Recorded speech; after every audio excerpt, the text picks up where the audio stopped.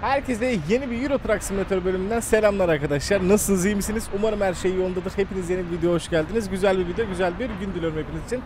Kanalıma ilk defa geldiyseniz abone olarak desteklemeyi unutmayın. Şimdiden teşekkür ediyorum desteklerinizden dolayı. Çok sağ olun efendim. Eski model bir tır, daha doğrusu Scania ile beraberiz. Şöyle göstermem gerekirse. Tabii ben de onu gösterirken sizler de kanalıma ilk defa geldiyseniz abone olarak desteklemeyi unutmayın. Teşekkür ederim şimdiden. Eski model Tandem Dorse'li bir Scania modeliyle oynayacağız bugün. Haritasındayız. Bu birebir ölçekli Almanya haritasındayız. Güzel bir rotamız var. Onu da göstereceğim. İçini de göstereyim aracın şu şekilde. Kemik direksiyon. Modifikasyonları çok fazla böyle. Modu muhtemelen Discord'umda da paylaşmışımdır. Discord'a gelmeyi unutmayın. Şimdiden teşekkür ederim. Efendim bekliyoruz. Hepinizi bekliyoruz. Yeşil perdede ufak tefek sorunlar olabilir. Işığımı henüz oturtamadım. Ama olacak. Şöyle de rotamı göstereyim.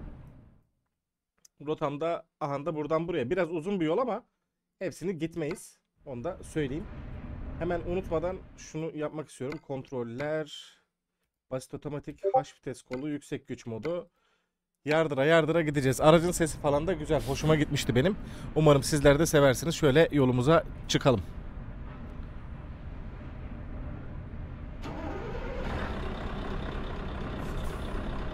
Çalışıyor. Bütün aksamı çalışıyor arabanın. Hiçbir problem yok.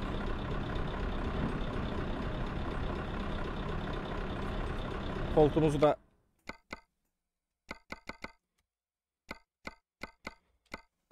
şöyle ayarlarsam kafi. Yolumuza çıkalım. El frenini çekelim. Toplamda 18 kilometre 26 dakika diyor. Bakalım yolu nasıl bitireceğiz. Hadi bakalım. Sesi hoşunuza gitmiştir aracım. Bence güzel. Niye sinyal veriyorsam şantiyedeyim. Tandem Dorse ile gidiyoruz. Dönüşlerde falan böyle geniş almam gerekecek. Epey bir geniş almam gerekecek hatta. Aracın da manevra kabiliyeti o kadar iyi değil.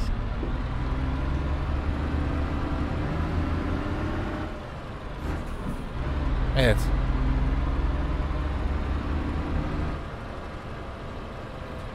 Keyifli bir video bizleri bekliyor. Almanya haritasının artık gitmediğim çok az yeri kaldı. Çoğu yerine gittik sayılır. Harita o kadar güzel ki hiç gitmemiş olmayı dilerdim yani. Aynamızı da kontrol ediyoruz bir yandan tabi. Kapı otomatik açılıyor. Güzel.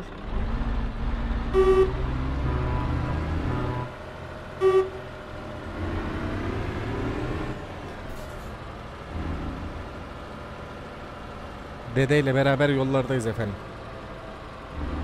DHL'in kargosunu taşıyoruz. Goya işte hani yersen, anladın mı? Evet, yollarda engeller var. Araçlar durmuş oluyor. Biz şöyle kendimizi buraya atıyoruz ki çarpmayalım. Dorse'yi çarpmayalım en azından. Sıfır geçtik. Yemin ediyorum sıfır geçtik.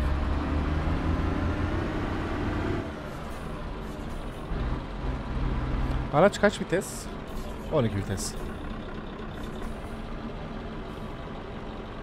Rötardar da var bu arada. Bakın göğüsten çekmeli, gördünüz mü? Vay yavrum vay.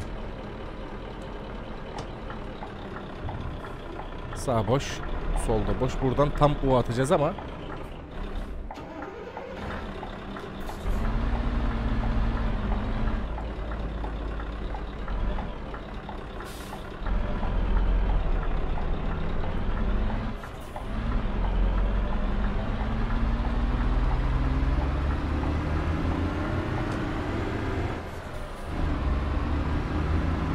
güzel. Yine zıpkın gibi gitmeye çalışacağım, onu da söyleyeyim elimden geldiği kadar. Yakıt göstergesinin falan orijinalliğine bakar mısınız ya? Ne kadar güzel görünüyor. Göğse de dedeyi koyduk.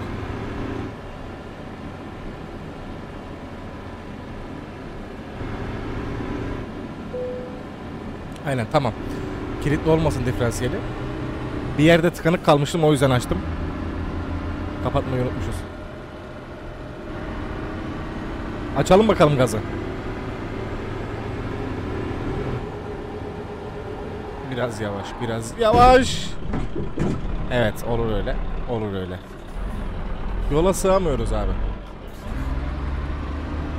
Allah'tan no damage modu yüklü. Sıkıntı olmuyor yani.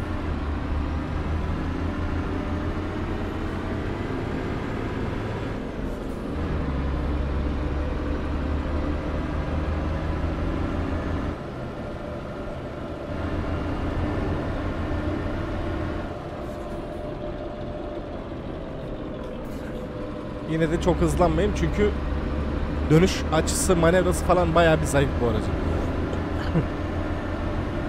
Aynası da pek iyi değil bu arada, sol ayna. Bilerek mi böyle yapılmış acaba?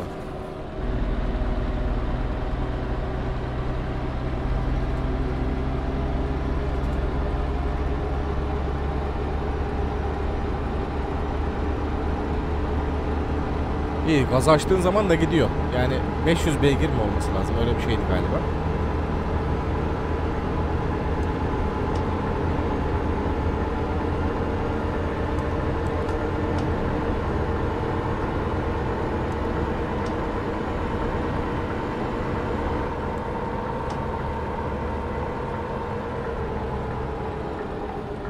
Sağ ayna soldan daha iyi ha. Ya da yakın olduğumuz için mi böyle görüyoruz biz?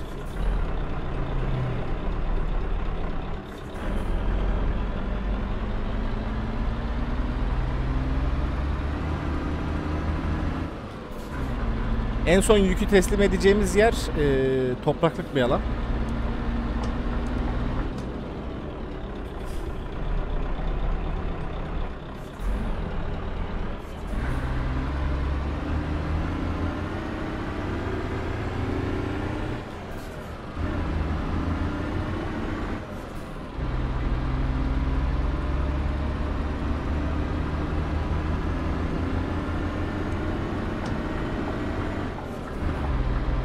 Şu abiyi bir güzelce geçeyim de ben. Eyvah. Sert girmesek de olur virajlara.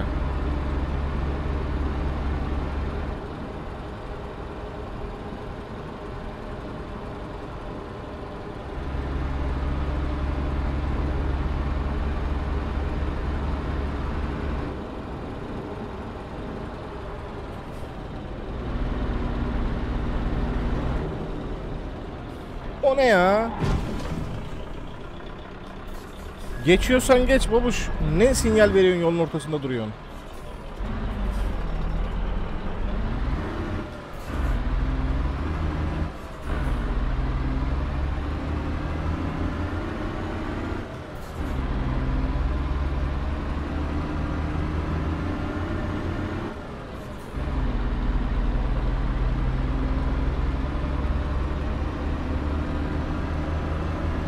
Vallahi yollara sığamıyoruz abi şu araçla. Dedeyle.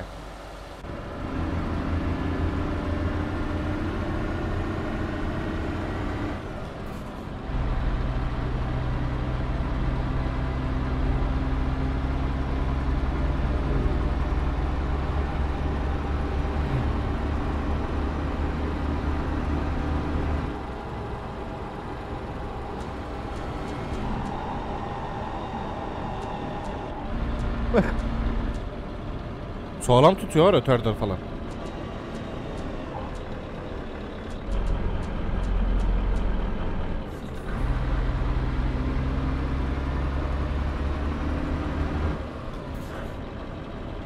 Araçla biraz daha zaman geçirirsem iyice alışırım buna ben.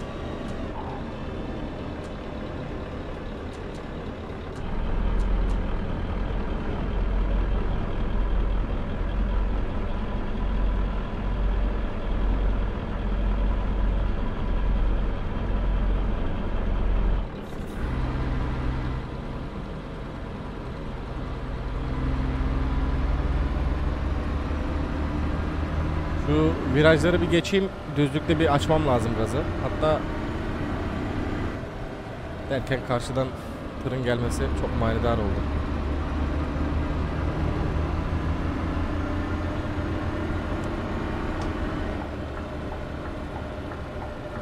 Yeter olan siyahlı senin bana yaptığın.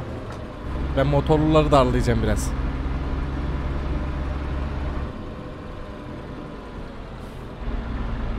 Oyunun kendine ait trafiği var. Zaten söylemiştim daha önce.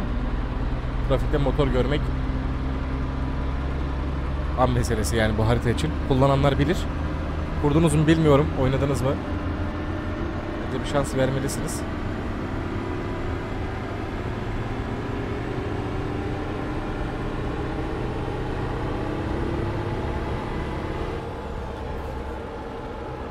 İleride bir dönüş mü var? Ne var? Anlayamadım. Neyse geçecektim de polis olduğunu görünce son anda durdum. Durduk yere ceza yemeyelim şimdi.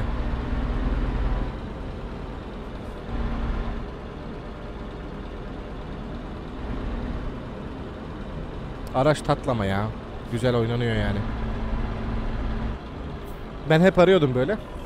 Bu arada Eren abi sağ olsun modları bana attı. Sağ olsun, ben de deneme fırsatı yakaladım onun sayesinde. Deneyeyim bir dedim, belki çalışır. Denedim, hakikaten çalıştı yani. Burada bir tıkanıklık söz konusu. Şehir içi trafiğine girmedik de demeyiz. Oo, daracık bir yola gidiyoruz. Bura neymiş le? Evet, bizim sınavımız başladı. Bu araçla olan sınavımız başladı.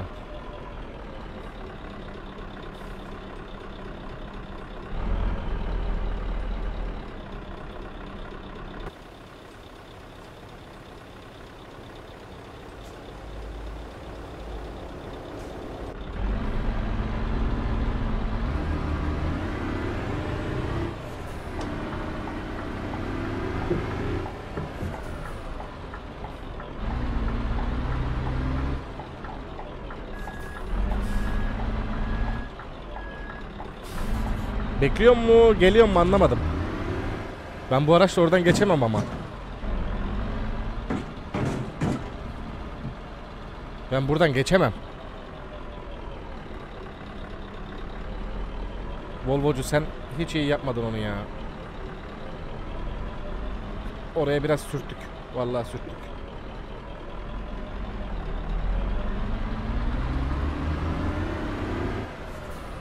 Volvocuya sürttük biraz. Sıkıntı yok. Canımız sağ olsun. Anlaşırız biz onunla sonradan.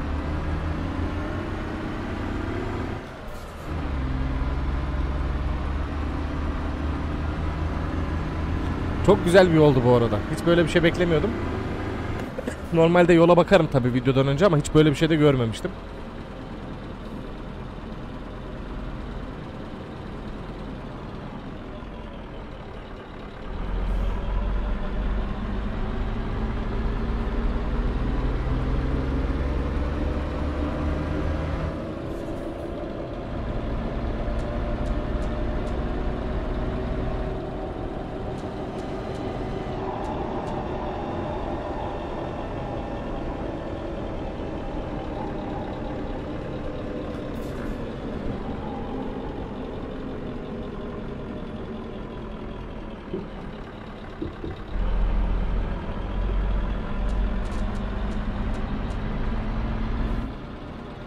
Yolların tatlılığına öldüm ya.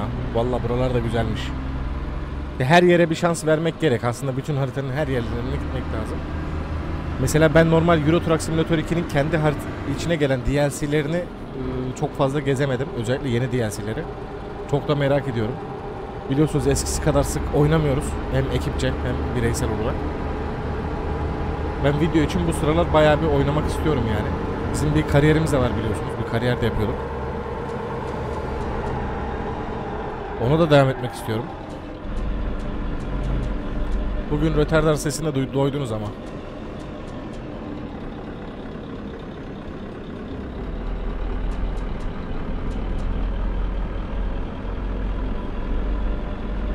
Hep beraber doyduk tabii.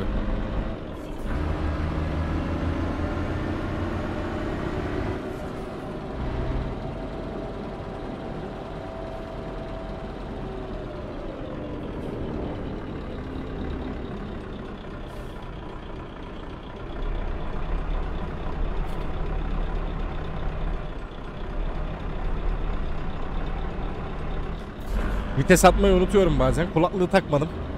Sesi de tam duyamıyorum. Ama aracın sesinin nasıl olduğunu biliyorum. Tahmin edebiliyorum en azından. Sizler seslerin keyfini çıkarın yani. Benim yerime de.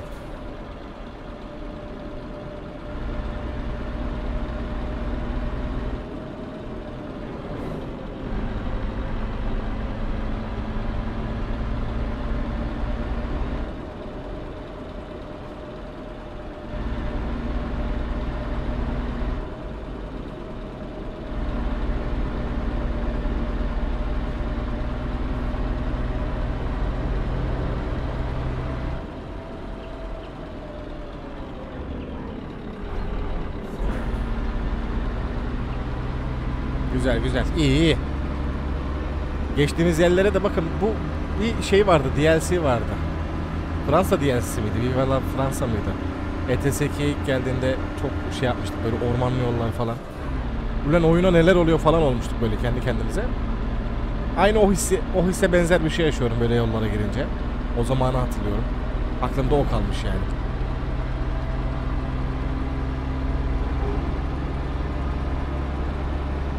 Az uz bir zaman değil arkadaşlar ya. Epey bir vakit geçirdik yani.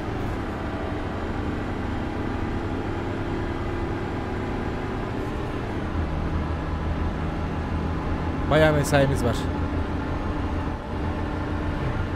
Gelen olur mu olmaz mı bilmiyorum da. Ulan adam zannettim bir an, böyle bir tırstım. Hemen sağ şeride atacaktım kendimi de. Açalım ya, jet modu 10.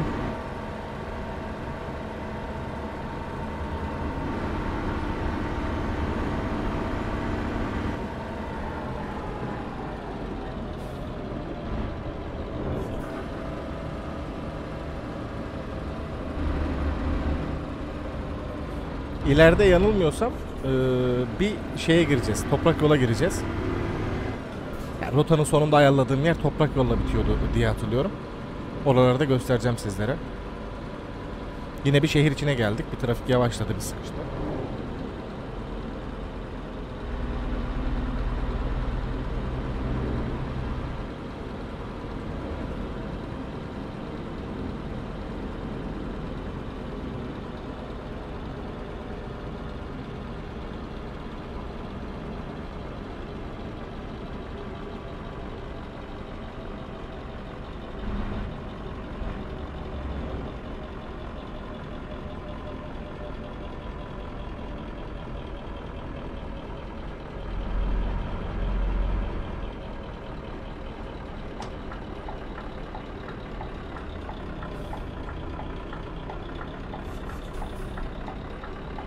Sol sağ kapalı zaten.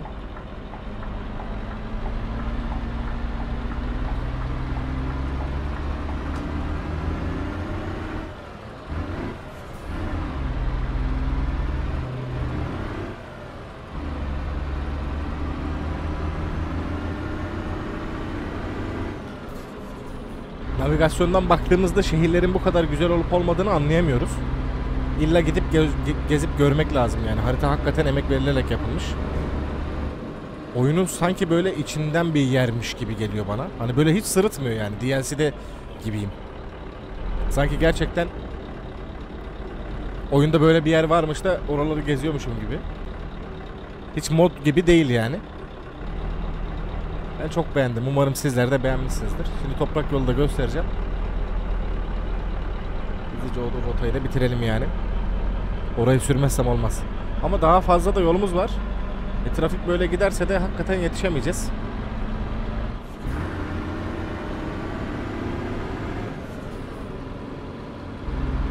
Bu duruma bir tık sinirleniyorum ama olsun. Şehir içidir yani. Normal.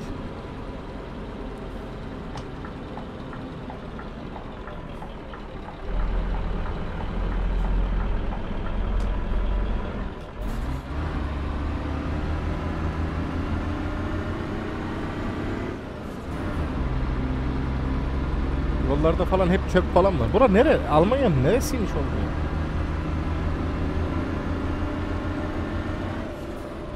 Hani Avrupa Birliği? Gerçi çok güzel yerler bu arada ya. Evlerin yapıları falan. Bizim kültüre fazla uygun değil. Biliyorum da. Buradan sağa gireceğiz. Getir. Geniş almamız lazım ki oradaki dubayı söküp götürmeyelim.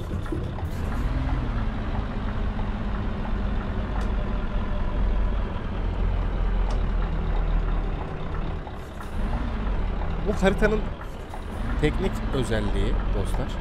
Toprağa girdiğimiz zaman araçlar bir bayılıyor yani. Diferansiyeli bir kilitle. Akslar havada mı?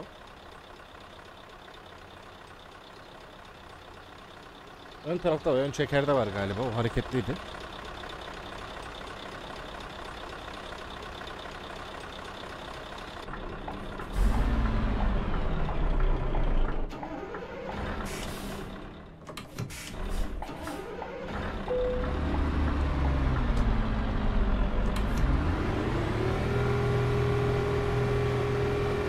Evet, bu haritada bir sıkıntı var abi. Bu toprak yol konusunda.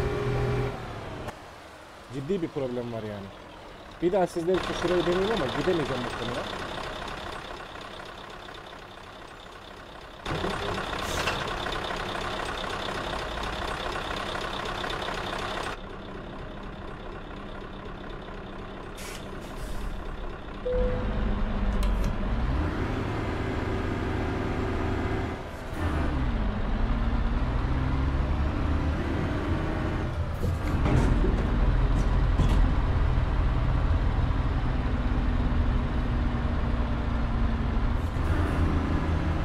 Yok, bura için uygun değil abi. Yani toprak yollarında bir problem var bunun. İnsanlar zorlansın diye yapıldığını düşünmeye başladım artık. Bilerek yapılmış. Tamam, bu haritada toprak yolda bir problem varmış, anlaşılmıştır. Kaldığımız yerde kalalım. Kaldığımız yere de bak. Şu anda hayatta bu araç buradan kıpırdamaz ve hiçbir yere gitmez yani. Umarım keyif alarak seyretmişsinizdir dostlar. Haritaya bu videodan sonra muhtemelen veda edeceğiz. Çünkü herhangi bir yer kalmadı gezecek. Bir yine bakarım Hilmi abiden falan gittiği rotalara. Çoğu zaman rehberim o benim o konuda. En azından Euro Truck konusunda, her şey konusunda aslında. Modlardan özeniyorum. Oradan görüyorum, çatlıyorum, çırpıyorum. Bir şekilde kendime de kuruyorum, hallediyorum. Soruyorum, sağ olsun yardımcı da oluyor. Çok teşekkür ederim. Kendinize çok iyi bakın. Muhtemelen oyundaki kullandığım modu Discord'da paylaşmışımdır. Buyurun gelin Discord kanalımda videolarımda kullandığım modlar, video modları diye muhtemelen bir kanal açarım. Orada paylaşmaya başlarım. YouTube'a koyamıyoruz maalesef çünkü telif hakları var. Bu telif haklarından dolayı da sıkıntıya giriyor. Bir sonraki videoda görüşürüz. Arkadaşlarınızla paylaşmayı unutmayın. Bay bay.